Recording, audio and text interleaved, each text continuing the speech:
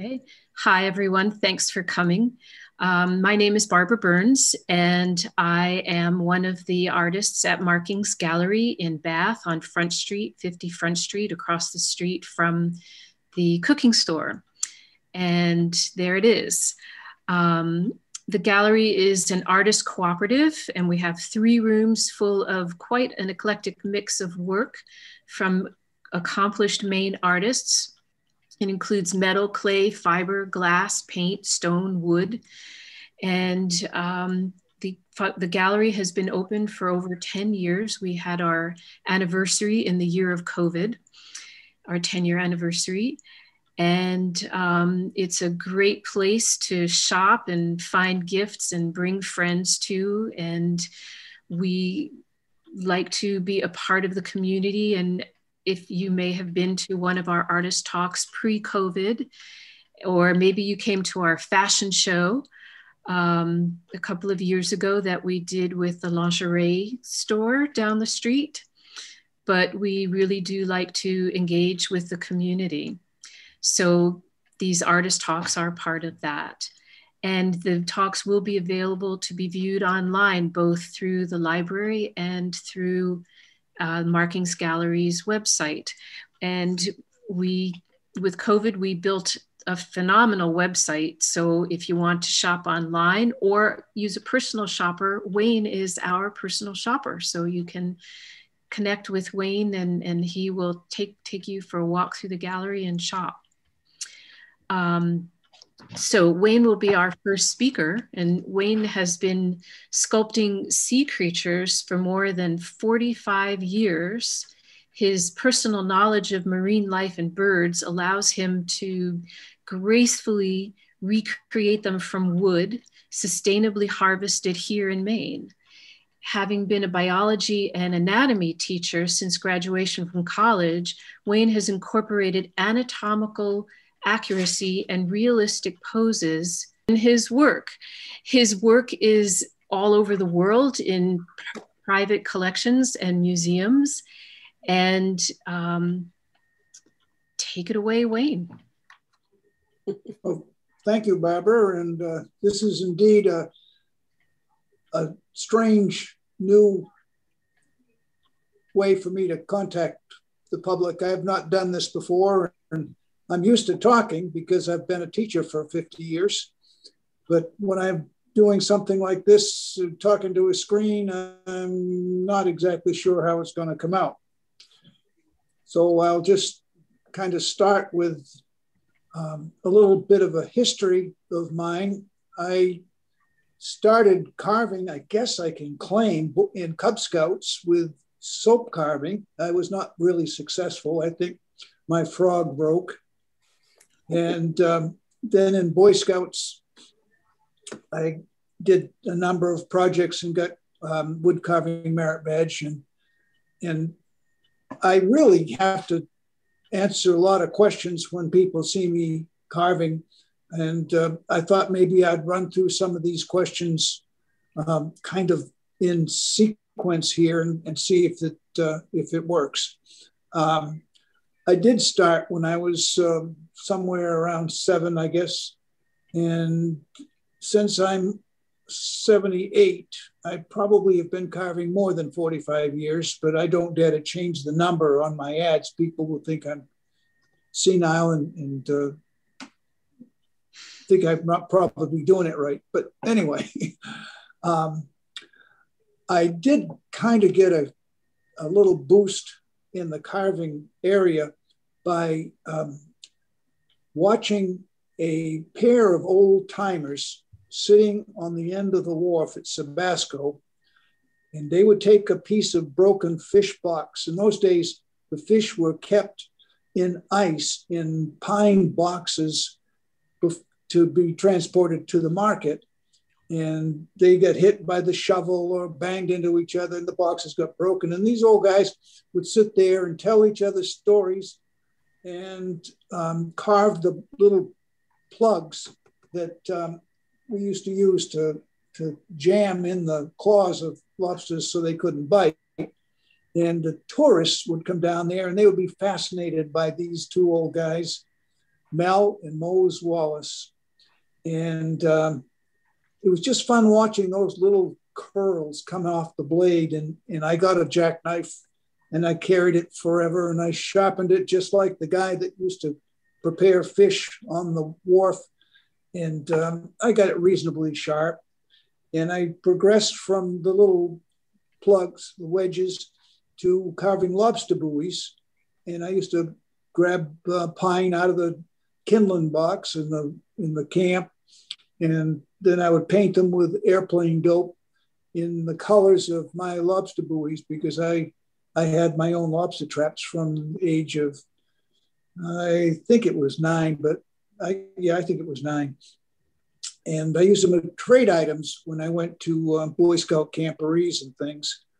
And I carved the little projects that were in Boys Life magazine, like neckerchief slides, which were pretty simple things, like a trout that you stuck the neckerchief slide down through the mouth and out through the gills, and all kinds of little things like that, just having fun.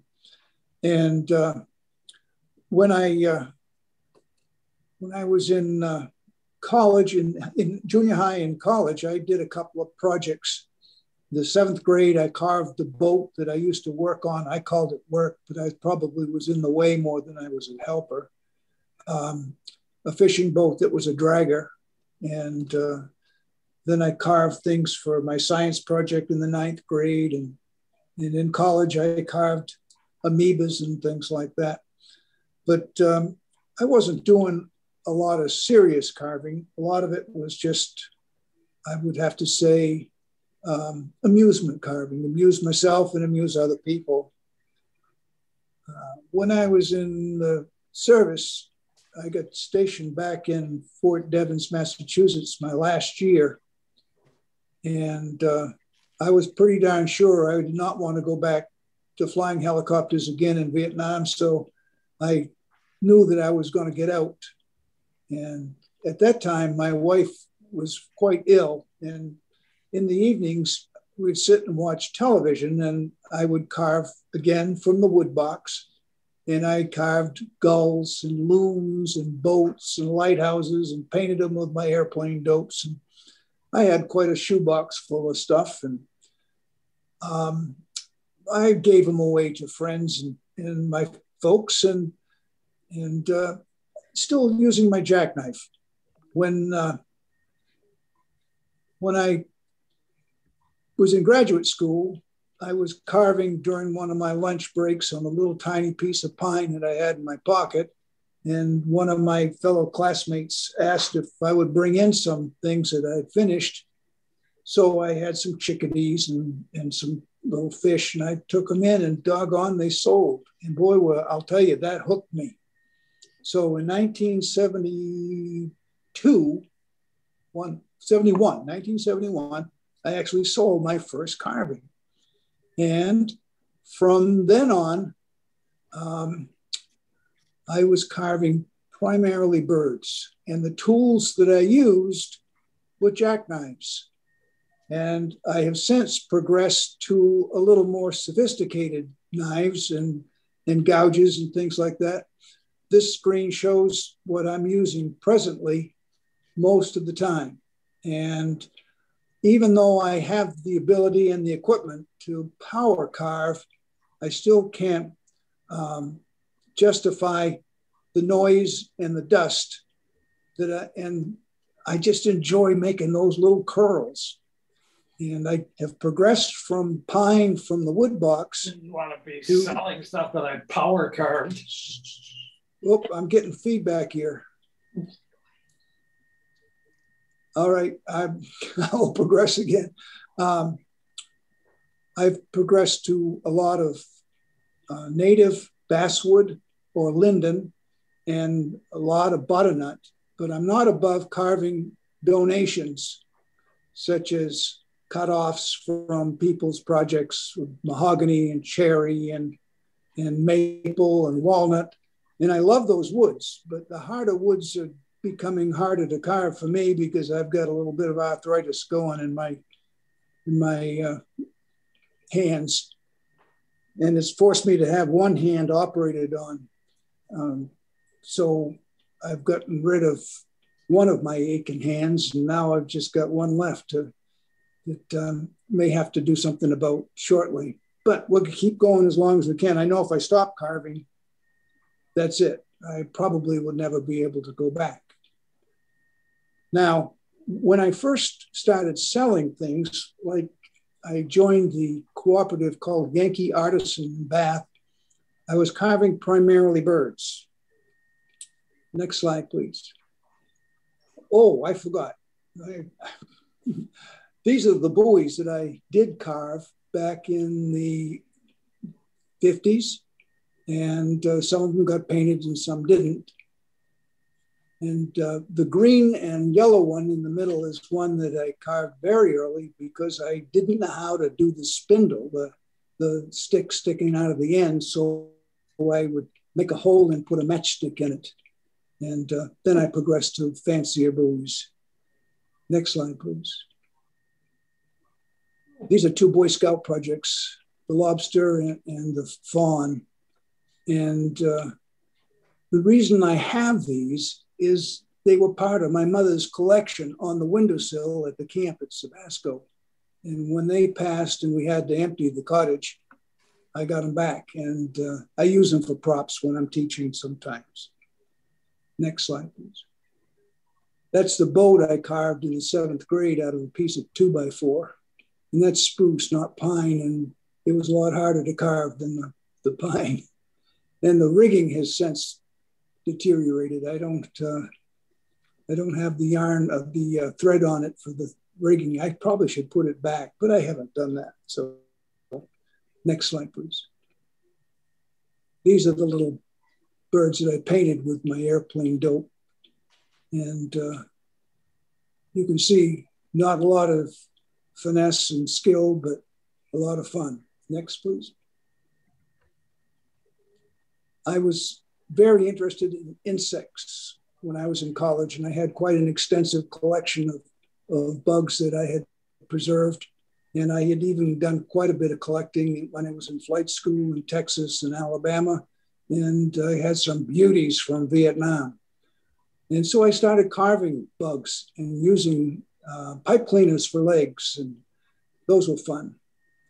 And next slide, please. Those did not sell, by the way. I still probably have all of those. When I did start selling, I started with a little wall mount design that were whales and birds and things that were about 6 to 10 inches long, stained, and I could sell them for $10 and pay the commission and justify my time expenditure. Next slide, please. A long time ago. I have now probably done, of the 86 odd species of cetaceans, I've done about 55 of them. And one of the things that I learned from Chippy Chase and Hank Tyler, two carvers from Brunswick, is that everything should be numbered, named, and the date put on the back of them. And so I've been doing that since the 70s. And I looked at my book yesterday when I engraved one of my recent pieces, and I'm just under 5,200 pieces that I've carved in the last years, however many years it is. Wow. Wow. So I have a few people that have started collections, and they have 20 or 30 of these little guys on the wall. And now I don't just do whales, I do sharks and seals and sea lions, and I've done sea otters and things, but a lot of my things are kind of thematic. I'm really in love with the sea. I don't want to go to sea. I just love the sea and love the animals and the birds and things. So that's what I'm doing. Next slide, please. I have a gallery here at the house, and we took over one bay of the garage and had it insulated and heated and shelves put in. And I've got the shelves full right now. I'm actually having to put stuff in drawers because I don't have enough shelf space. Last year was not a great year for sales for whales, but you can see I really did kind of pick up on the whale theme somewhere in the middle 70s when we had a program at the school, and we were watching for strandings, and we had a whole crew that lived down in Five Islands and Georgetown and everything, waiting for whales to come ashore so we could notify a professor at the University of Maine Farmington to come down and take parts to send to Smithsonian, because in the 70s, there was very little known about whales. And so they were basically just mobile oil factories until we started really studying the whales. Next slide, please. I have a lot of single sculptures, a few multiple sculptures. Next slide. A lot of birds, mostly seabirds, puffins, auks, gannets, and ducks and sandpipers and things like that. Next slide, please.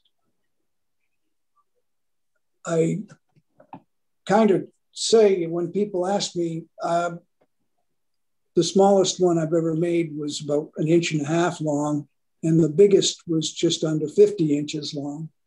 And this whale in the center of the pegboard here is over about 4 feet long. And one of the little things that 50 inches then have incorporated with my sperm whales is I've been taking scraps from a scrimshanda and grinding them to make teeth and eyes. So I have to be careful who I say that to, because some purists don't like the idea that I'm using real whale parts to augment my carvings. Next slide, please. Everybody's favorite bird around here is seabird, is a puffin, and I don't know how many I've carved, but if I have a live show where I'm trying to show people a little bit about carving, I usually end up carving a puffin. Next one, please. I always have a few that love owls, and so I do a few owls. Next. Songbirds. I do a number of songbirds, chickadees, nuthatches, brown creepers. That's a brown creeper. And they're fairly easy, and they're much less expensive than the more complicated whales. Next, please. That's a nice piece of hardwood. I love doing black walnut, but I have to wait for pieces to fall my way. I really don't go out and try to buy them. Next, please. I really got a kick out of the series that Walt Disney did on the Vanishing Prairie. And they did a series of the Western grebes. Are those dancers?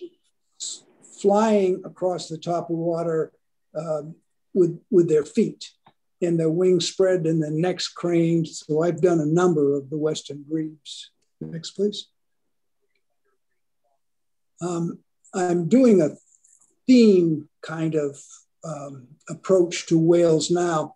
When we first started appreciating whales, I guess you'd have to say we could only really appreciate them when they were dead. We never got to see them. They were pretty elusive. Nowadays, they're very common, and this is a little scene that I had seen on television where a pair of kayakers were out observing whales, abiding by the 500-foot limit. They're not allowed to approach whales within 500 feet, but the whales don't have a very good tape measure. This particular whale came up and actually breached over the two kayakers, and they did not get hurt. And there was a special on TV about it, and the guy and his girlfriend in the kayak tried to identify the whale. They spent about a year trying to track down people that took photos that day, and because of the signature pattern on the underside of the fluke, they found out which whale it was. And next one, please. That's one encounter. Here's another encounter, also taken from recent publicity. Whales getting entangled in fishing gear. This is a humpback entangled in a net. And I did only half of the whale, trying to get the point across that once they get that around them, there's no way they can get out of it. Their instinct is to spin. And when they do, they just wrap themselves up. Next, please. There have been people that were whale watching that got in the middle of a bubble net. Whales blow bubbles underwater to corral their bait fish into a big mouthful, and then they come up through the bottom of that little pool of fish. They can't see what's ahead of them, and this couple in a kayak just happened to be in the middle of where the fish were, and they got a ride they'll never forget. The whale, of course, cannot swallow a person. Their esophagus is too small to accommodate a human, but they sure can raise heck with a boat. Next, please. When you read the old chronicles of whalers and whaling, this was a common scene with sperm whales. They would get injured and they would lash out at the boats. And this is a whaleboat being crushed in the jaws of a sperm whale. And next one, please. Wayne, I'm just going to give you a 4-minute warning. Okay. Yep. I try to do a little bit of biology education with my art too. And this is a picture of a sperm whale with one of their primary prey species, a squid, in its mouth. Next, please. We so, I'm going to say egocentric. We think that we have exclusive rights to feelings and emotions and things. Whales are proving that very wrong. And this is a picture of a whale instinctively pushing a baby to the surface for its first breath, because they are air breathers. And if the baby is not really robust, they don't swim to the surface. The mother, or what they call a nurse, will force the baby to the surface. If the baby is a stillborn, they've been known to push the baby with their nose around until it completely decomposes. Next, please. This is a right whale that's been hit by propellers. These guys are slow, and we kind of give them very little intellectual capacity, and they just can't judge a boat, and they get racked by propellers and get hit by bows and things. We're really devastating this very limited population. Next, please. We have a photograph of a whale actually saving a seal down in Antarctica from orcas. Orcas were chasing this guy. The humpback picked it up and kept it on its belly. It's upside down until the orca lost interest. And next one, please. There's another thing that the biology of whales people don't even think about. And this is a California gray whale called a mussel digger that digs a trench to get creatures out of the mud for its food. Next, please.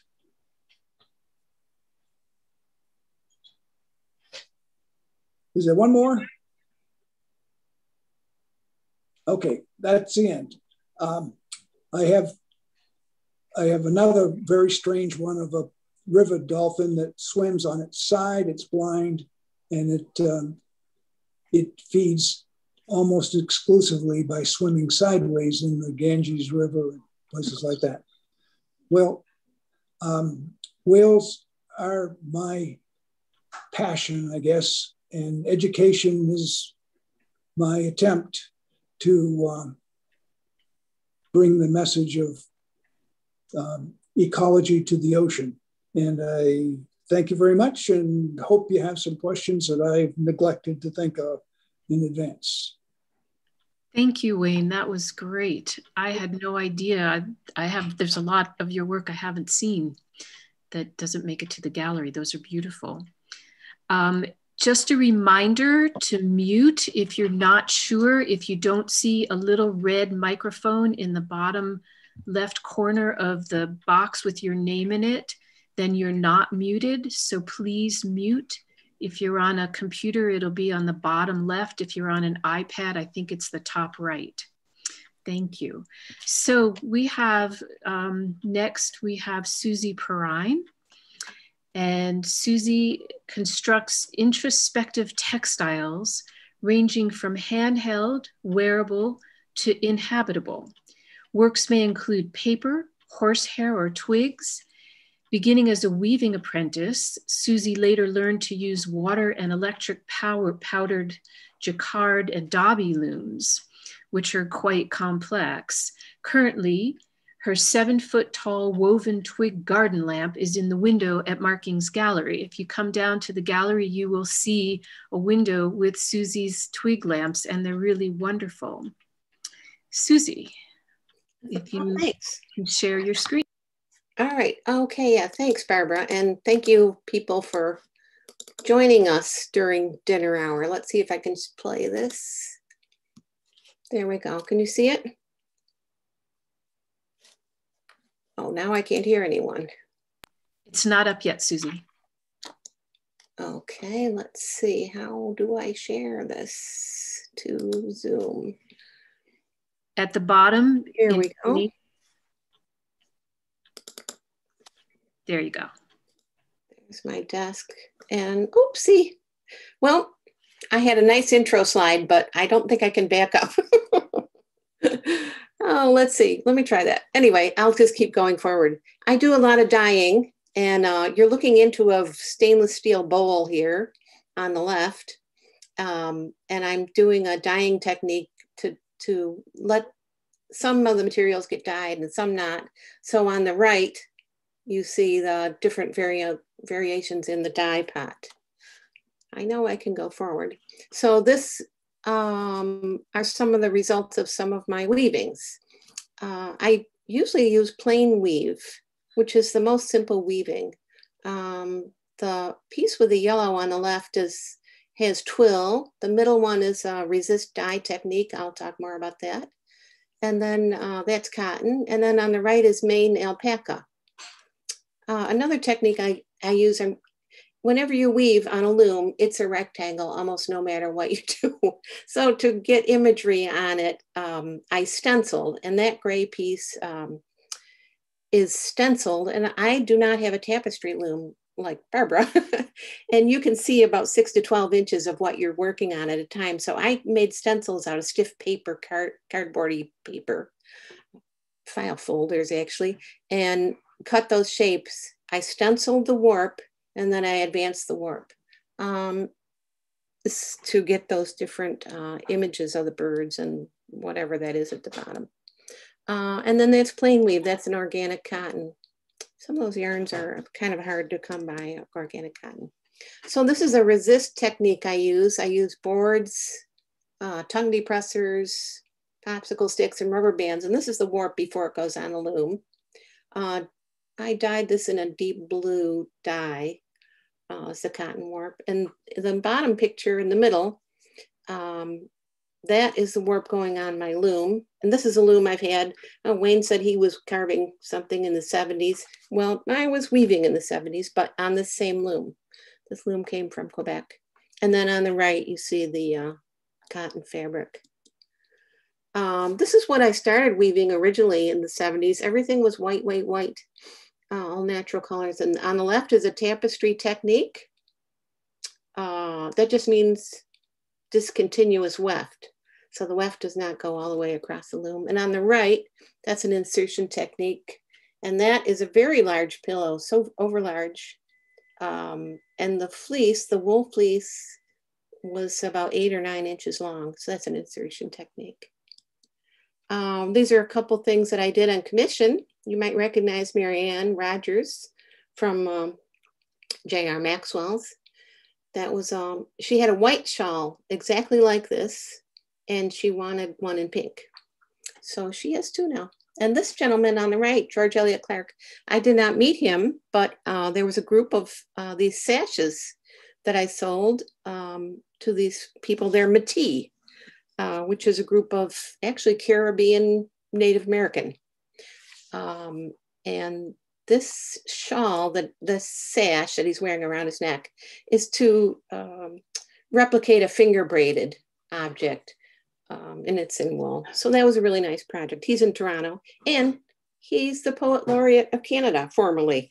So I was very excited to learn that he got that sash. I like to teach. Wayne's a teacher too. I think there's a lot of things we have in common. This is at Booth Bay Railway Village. This is little Eloise. She was just a visitor that came by, and I think she would have stayed there for about 45 minutes if I'd let her, if her parents let her. She was pretty excited about weaving. And this is a barn frame loom. So I have a little person on a big loom, and then I have big people on little looms. And they're weaving, that you can see what's in the gentleman's hands. They're weaving just a narrow tape. The tape would have been used for all kinds of things. These tapes, these looms, I'll show you an old one. Here's some more people weaving on these same looms. You might recognize Linda from Bath. I don't know who the young fellow is. This loom, so this is the design of the loom. These are about 3 feet long. And decorative tape, you might have used this as a garter to hold up your socks some time ago. I've seen Morris dancers wear this kind of garter. And on the right is a loom that I made. It's a replica of one that's in a museum at Bowdoin College. So I like this little fellow. I've done a lot of demonstrations at Common Ground Country Fair. And this little fellow, I said, I'm always trying to encourage people to weave, and he really wasn't that interested. But he asked me if he could weave anything on the table. And I said, well, of course you could weave anything on the table, thinking what was on the table but yarn. And he found the comb and this popsicle stick. And I think he was pretty surprised I wanted to take his picture. And then this is another thing where here I am at Common Ground, and there's so many fun things to do. I basically had to almost impress like sailors people to help me. But we wove a patterned fabric about 50 square feet. So that was a fun project. I have done that project in schools, and kids love it because they're usually getting out of math class. At Common Ground, it was a whole different thing. The enthusiasm level was very different. So I changed. Now I'm weaving in 3D here. I decided to take this very large idea. If I weave large, lots of people can participate. And at Troy Howard Middle School, about 60 kids, some teachers and administrators helped build this twig garden structure. And we put sticks in the ground and then weave. So basically it's a wattle structure. And the students prepared all this in advance. You can see the beautiful soil they're gonna put in there. And then I went back in September and saw this green lush object that was covered with all these edibles. So well, the funny thing is, on the left is, in the red sweatshirt, is Lynn Carlin I took a picture of her. And then at the bottom, she took a picture of me with the intern that helped me during the day. That was Jackie. So that was the hut on the day that we finished it, that little insertion photo. Here's a little better looking hut, I think. My son Colby and I built this together. He's now an architect, and I had a good laugh because we've both used this in our portfolios, claiming we built it. But that one's about, I think it's about 12 or 13 feet across. It's since fallen apart. These are some twig lamps. When you have a lot of twigs around after you've done a big weaving project, that happens. It's like, oh, I'm making lamps now. The lamp on the right, that's in the window at Markings. I made it 3 feet in diameter to fit through the door.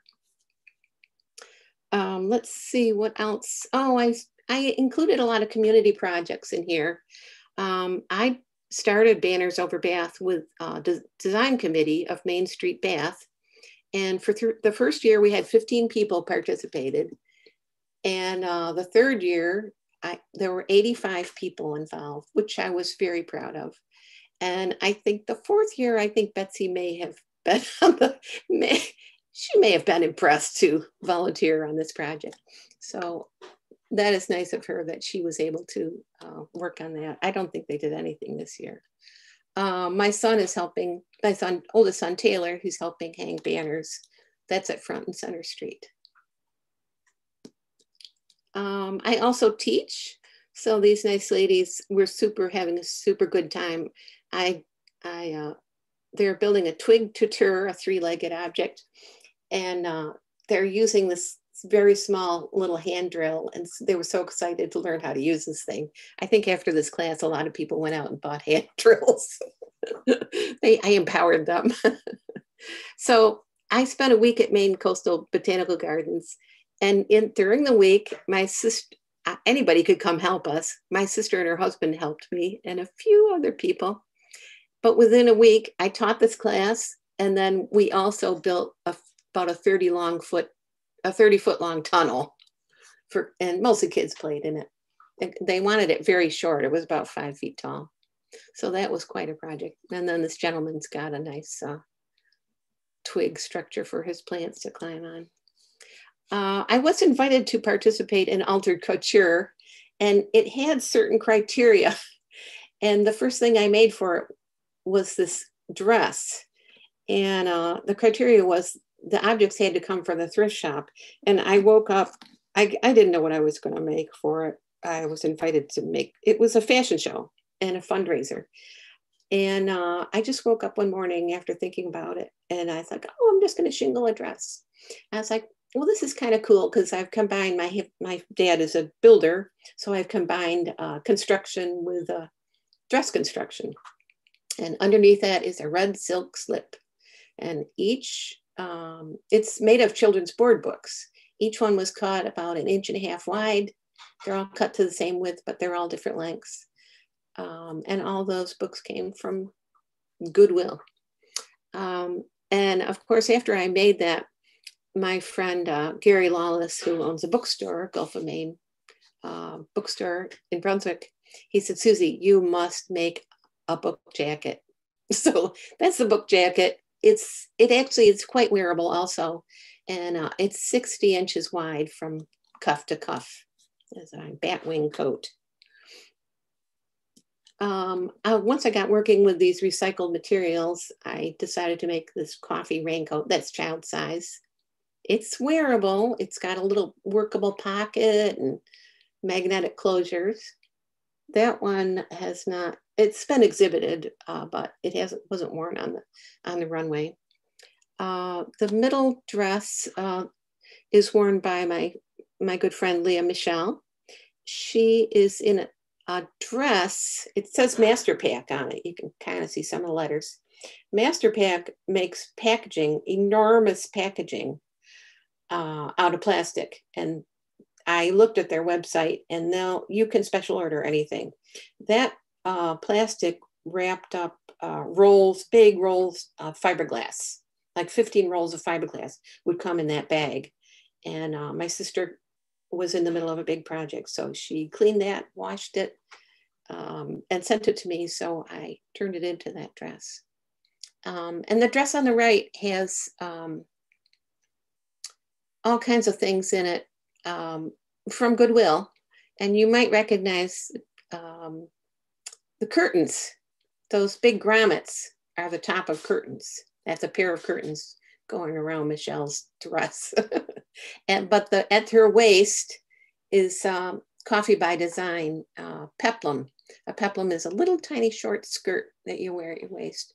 And those are all different flavors of Coffee by Design bags. So I've helped raise a lot of funds for special projects. Art Van, A Long Way Home, which builds buildings in South America through these projects, which I'm pretty proud of. This is a loom restoration project. A friend of mine mentioned that they saw a loom on Facebook and that people wanted to get rid of. It was in a historical society near Raymond, Maine, and had all the parts. So that is the loom all put together.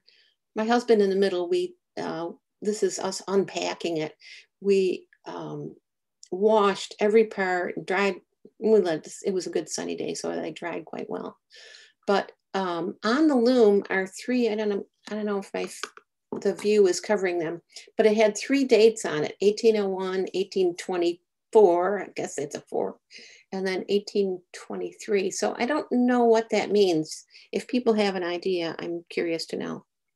But I also like, besides that it's got Arabic numerals, it has Roman numerals in the bottom corner where the joins meet. And when we picked it up, I wrote on it in chalk, not realizing it had all these nice numbers on it. Let's see, this is for Wayne. I'm keeping plastic out of the ocean, I hope. An inflatable whale that we built at the Arts Festival in Brunswick one year. This was all recycled plastic. And I just wanted to include this. This is pretty fun event. And we inflated this with a heavy duty fan. And the kids built this during the day. I think the whale might be the Brunswick High School mascot. So the kids wanted to make a whale, which I think was pretty successful. And that's just duct taped together. I just wanted to include this to show you what my son is doing, because we want to work on a project together. And he goes on a walk every morning and picks up trash.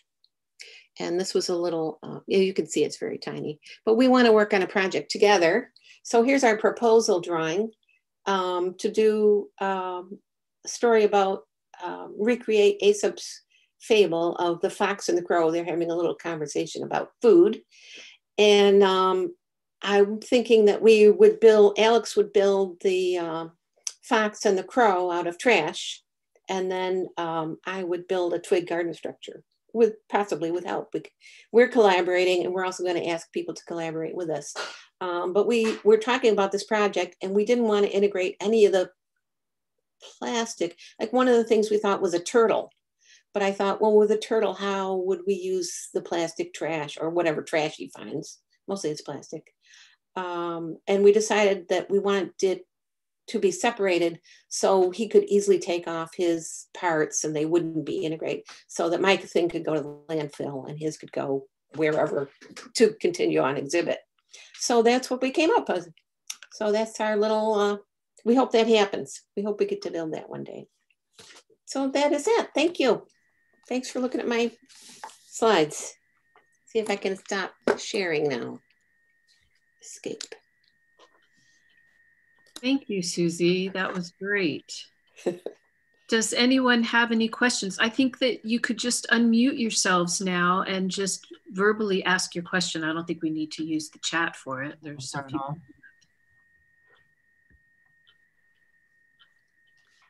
Well, while you're thinking of questions, I have some questions. Wayne, you mentioned a whale part that you use for the eyes and the teeth. What is that? What is the scrimshanters use sperm whale teeth to do their art, and they cut them with saws and they throw the pieces away. So I take the little tiny pieces from the sperm whale teeth and turn them into sperm whale teeth. Where do you get those? I have a friend that used to have a scrimshaw shop in Bar Harbor, and he was throwing all of his pieces away. And he had since converted just to fossil ivory. He stopped buying teeth. They get to be pretty expensive and very hard to come by now. So he went totally to fossil ivory, much of which was walrus and mastodon teeth that were found in the permafrost, and turned it into his art. And so he had no use for the little pieces of teeth that I got. Good question. Anybody else have a question? I was going to ask Wayne, it looked like I saw a porcupine quill in your tools. Could that be? I don't have any porcupine quills, but you know, it's strange that you would mention that, because my first year teaching, I had a pet porcupine. My goodness. How does one pet a porcupine? With the grain. That's right. Definitely. Actually, it was palm sized when my father found it beside the road, and he gave it to me, and I took it to school, and I had it in a wire cage, and I handled it with deerskin gloves, and I had hall duty, and I came back in, and the kids had their hands in there, and they were playing with them, and no gloves, so that I no longer had to use gloves. And when I actually ended the summer, I used it at summer camp too. It was so big, we had to carry it around on our belly, and it weighs probably over 20 pounds. So it had gone from 1 pound to 20 pounds, and I don't know how he did it on what I fed him. It was remarkable. And if it didn't get attention, it would squeak. And when we'd get to the camp in the morning, first thing Porky would do would start making noises. So I'd come in and give him his carrots and his dog biscuits and all that. And the kids let him out of the cage at rest period, and they played with him. Not a real puppy, but he was interesting. I had a question. I wanted to ask both of you what artists sort of are sources of inspiration for you. I saw a lot of Andrew Goldsworthy and your stuff, Susie. Oh yeah. Are there others that have sort of motivated your work, or whose work you admire? Oh wow, that's a good question. Well, I really kind of hate Patrick Doherty. Because he's every 3 months he's in a new place building his twig garden structure, and I thought I was really a hot ticket when I got to do Coastal Maine Botanical Garden, and they had a nice red pickup truck to help us harvest twigs. So I went home that night and looked on the internet, and I thought, oh, I wonder what Patrick Doherty's doing.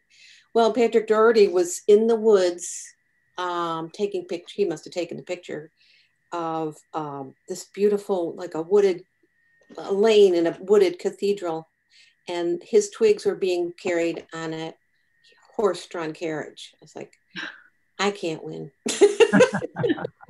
Like, yep, you outdo me again, Patrick.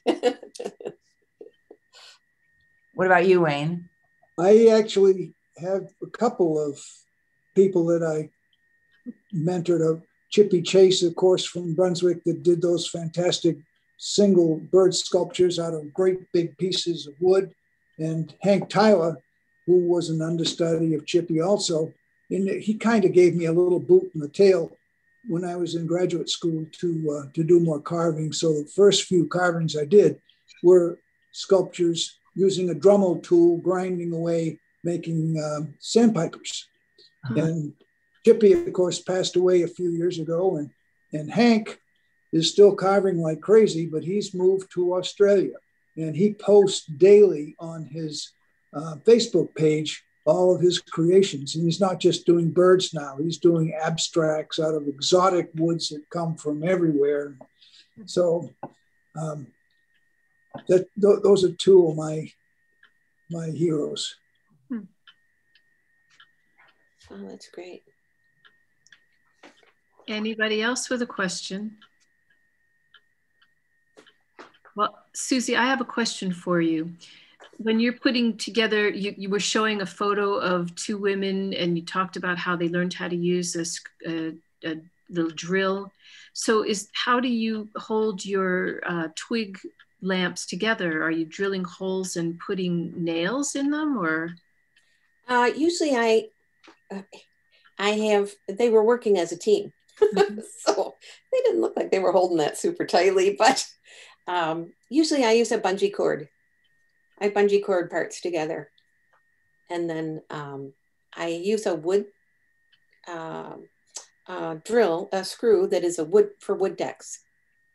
So you're screwing them together. Okay. I just screw them. Sometimes I pilot drill. I'll get 2 drills and I'll make pilot holes.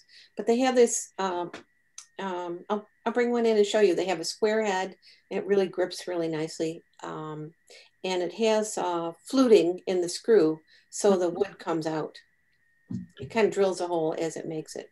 And if the wood's in good shape, that will usually work. On some of my work, if I'm trying to be more careful, I think the lamp, I pre-drilled the holes. And your project that you want to do with your son, the crow and the fox,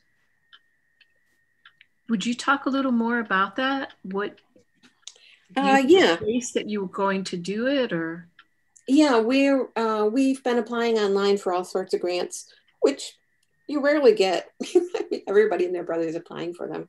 But he grew up in Jamestown, Rhode Island, all 3 of them, and they had a call for entry for public art with a collaborative element, and it was on callforentry.com. Cafe it's called, and so we talked about a few different things, like what could we do, and I was like, well, I build huts and you do something totally different. And we were thinking of maybe a fox in a den, and I thought, well, people like to go into the huts, so, and we don't really want them. His work might have it's so many parts that I didn't want people also in the same space with his structure. Also, you can see his structure if it's better on the outside. So we talked about back and forth a few times. And I do love fables. And they don't make any sense at all, especially Aesop's. And I thought, well, there's something about a fox. I do love the foxes. And Alex was happy to work on that project. He usually does humans, but he loves the figure anyway. So he's like, yeah, I can do a fox. So I was like, well, let's do a fox and a crow, because there's that great story. The crow's, I guess the fox admires the crow. And he says, you could, and the crow's holding food, a piece of cheese. And the fox admires him and says, your voice is so beautiful. What would you sing? And the crow drops the food. And that is the story. But the fox is supposed to be the smart one, apparently, but it's a cute little story. So we hope that will happen. I have no idea. But he would build, he would do a collection. He would have people collect trash, and I would have people help me weave the twig hut, if people can, on a very limited basis, a couple people at a time. Thanks. Bridget, you have a question? You need to unmute yourself. Oh, you have to unmute yourself. I know, I just wanted to say that's a great project with the fables. And if you need volunteers for weaving, I'm in it. Oh, wonderful. That would be great. I do have a project. I'm going to set up a loom on May 1st in Westbrook. Really, it's just one person weaving, but I am going to demonstrate, and it's free demonstration. I don't know where you live, but I invite people, if they have questions about warping their loom, they can pick my brain on that day. It's a community center. I should be there all day.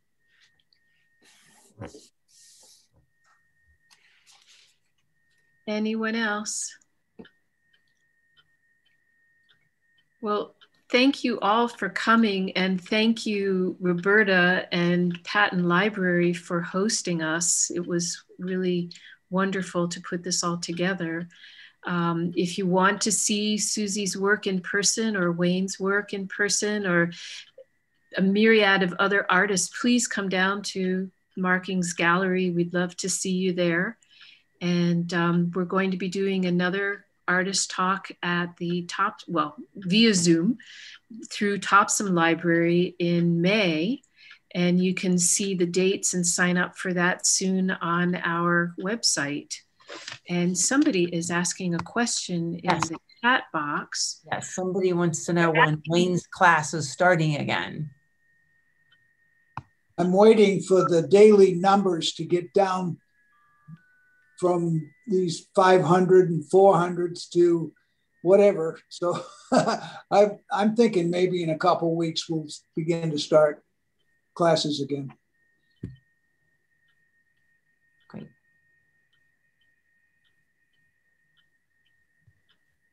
Well, I guess that's it. All right. Well, I thank you so much to everyone for coming, and thank you, Barbara, for organizing and for the idea. And thanks to Wayne and Susie for putting together presentations. And thank you. Thanks for the opportunity. Great. Thank you for making this work, Wayne and Susie and Roberta. And yeah, we'll make the recording available soon. So you can look for it either on our website, the library website, or the Markings Gallery website. All right, thanks so much. Let people know about it. All right, thanks. Have a good night. Farewell.